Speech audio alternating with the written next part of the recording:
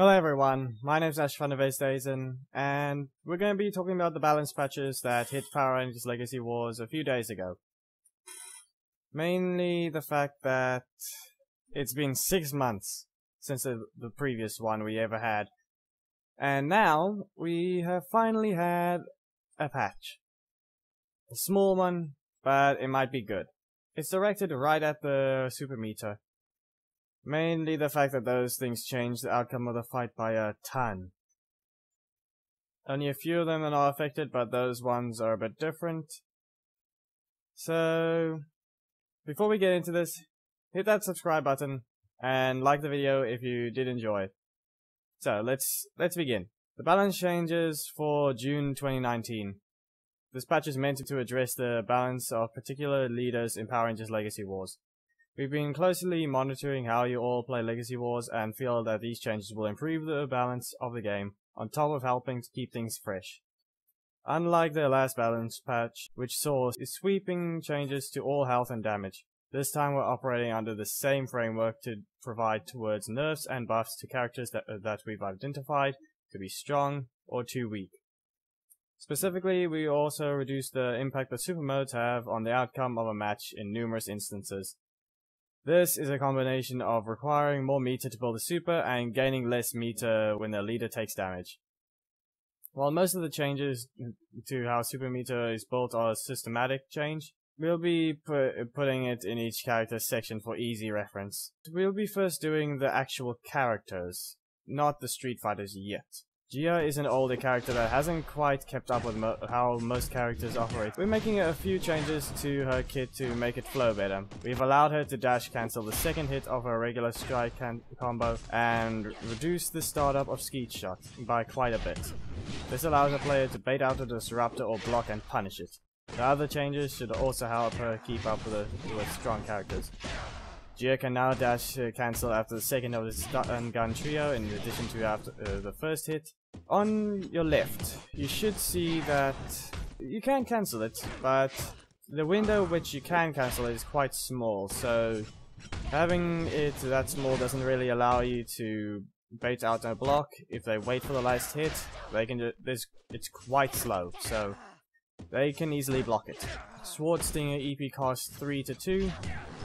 Well, it was easily punished. If your opponent has a block, you could actually easily stop it from attacking and then punish them. Started off Skeet Shot reduced significantly. That's way faster. If the opponent goes into a block, it should be quick. If you see it, just do it. High chance it'll actually hit. And the first hit of Saber Whip now causes a sweep hit reaction, allowing it to reliably combo. That's the one big change that might actually hurt most people. Being that you can cancel it before it even hits, making that people won't realize that they just get cancelled and Skeet Shot hits you right in the face. Then pretty much you just got punished. That's kind of where it comes from, but with how long it takes for the thing to reach, it actually has to. You can see the saber stretch out and then hit. You can actually block just before it hits you if you react on time. Goldar is getting a similar adjustments to Gia. These changes target Goldar's ability to bait out blocks and his primary 3-hit strike usable rather than it being a liability in combat. Goldar Dropkick also has less startup to make it a bit less likely an opponent can react to it. The second hit of Goldar Slash now causes a sweep, a hit reaction, to prevent it from being easily blocked. That means it's kind of like Drakon and Zanaku now. It allows him to cause... Okay, you just have to block. If you block, you get stumped. If you don't block, you get sweeped. Or if you're lucky, he cancels the hit knowing that you'll block and doesn't do anything. But then you don't do anything, allowing... Pretty much it's useless, but... It's not really useless, but it's good for combos now. You can actually combo after Dropkick and a Goldar Stump now. Goldar Dropkick has less startup. I tested it in the game, and you can see on the left. Yeah, that's it. To me, it doesn't seem that much faster, but it will allow you to at least combo after the Mighty Punch, Dropkick, and then Goldar Slash. An easy combo that you can land quite good. It's 100% hit, as long as you activate the punch into the kick and then just go into the strike. Make sure you actually do that, or you won't hit. Putty gets some changes in the EP costs in order to make their kit flow better. In addition, there are a few hit reaction changes to make Boulder Barrage more usable rather than being a detriment. Seismic Quake, also known as his Breaker, has been... its EP cost is now 3. It was 4. Debris Toss. Yeah, that was 3. It stuns, and it's kind of fast, but not that fast that you can't react to it. But now that it costs 2, it can actually combo into a lot more things. Boulder Barrage. EP cost from 4 to 5. Well, it's not all bad. It's pretty much, it's still the same cost. The middle slot is still the same cost. From 3 to 2 and 4 to 5. Making that it's still 7. Boulder Barrage hits now will stun until the final stagger hit to prevent blocking during it. Now that's one of the few things that people might not realize, but Putty, he can combo after a block into any of his hits. Turtles will love him. If they block your attacks, you will be stunned, or smashed, or hit into the air. And the combo can go on for quite a while. Boulder Barrage and Boulder Barrage combo. That's gonna be a deadly one, because you can't stop it, and neither can you actually... Yeah, all you can do is wait, because you'll be stunned constantly, staggered, stunned, and then staggered once again. Mesogog, this is a simple change to make his counter function rather than being a liability. Meso Flash now causes a stun, then sweep hit reaction instead of interrupt, preventing opponents from being able to block after being hit. Well, that's quite good. You can actually combo into his other attacks now, and there isn't really much to it, but it's still... you still have to be in melee range. It doesn't work if you're too far away from the opponent. Trini Quan. This is a small change, but should help Trini be more effective mid-screen against strikes. Claw counter will now stun opponents instead of knocking them away.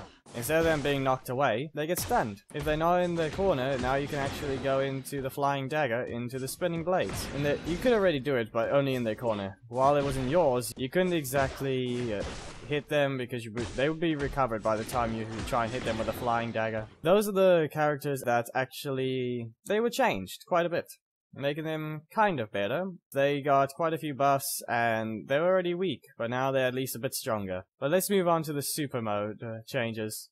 Akuma's changes are more or less systemic to keep him in line with the rest of the Street Fighter cast. When getting hit, his meter gain has been reduced by 66%, and Akuma will now have to build 25% more meter than before to earn a super mode. This goes on for Cammy, Chun-Li, Ryu, Tommy Oliver, Jason Lee Scott with Dragon Shield, and Zack Taylor with Dragon Shield. They all get the same change in super meter, making sure they don't get their...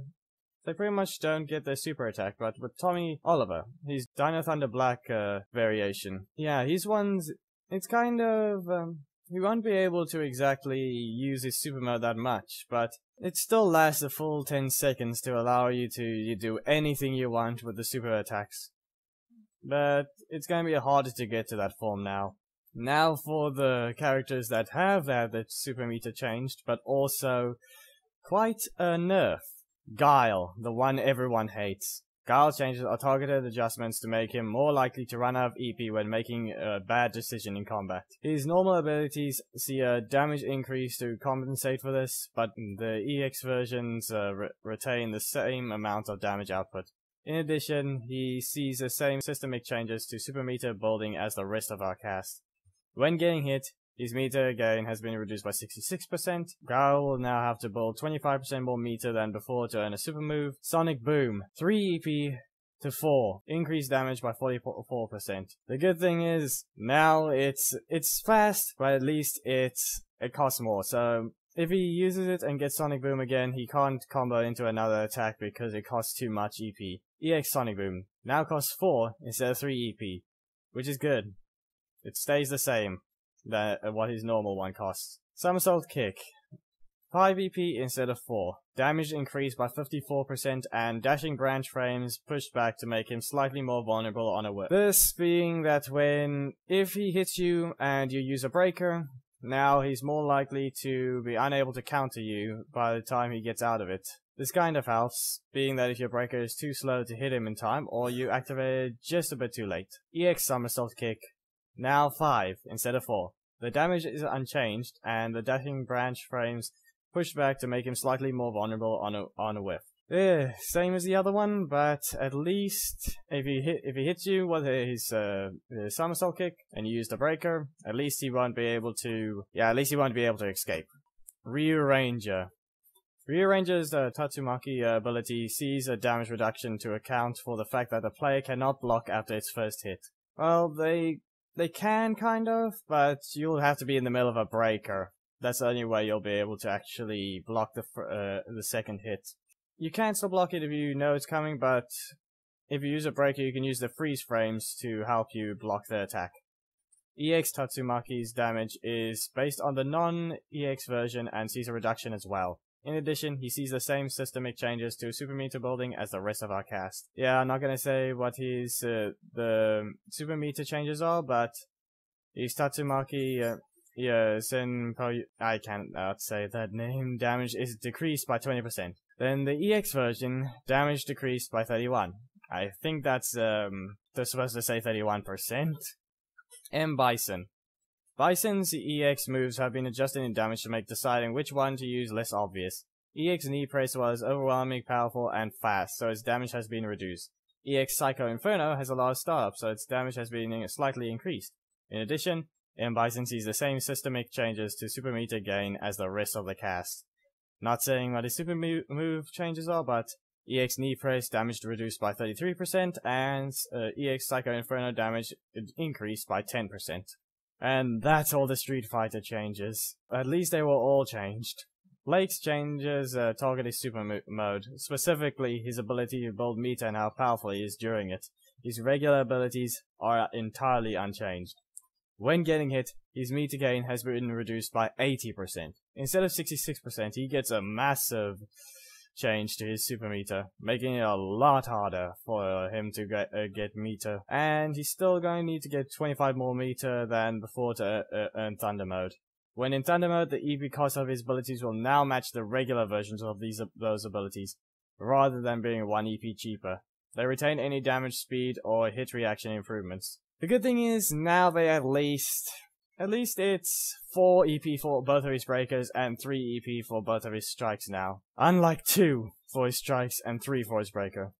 Fixed a bug where if he uses a Thunder Mode ability right before it runs out, he would gain some meter. Well, it seems now his Thunder abilities don't even give him any meter, while as soon as it ran out, it was about to end and you activated it. Now you don't get any meter. Lauren Shiba, the Samurai Raid Ranger. Lauren Shiba's changes are pretty small, but should make a big impact. A Fire Sword charge now costs more EP, reducing the ability of a player to repeatedly juggle an opponent. In addition, Kanji Blast sees the damage reduction to account for its damage over time effect. Kanji Blast damage reduced by 10%, and Fire Charge EP cost 3 EP to 4. Now you can't just cycle. You might actually have to try and save your EP. Finally, Zenaku. Zenaku's changes are targeting his meter gain. Zenaku's ability to gain meter remains focused on taking damage, since his meter gain when hitting opponents is very low, as is. Fixed the bug where if you use Full Moon ability right before it runs out, you would gain some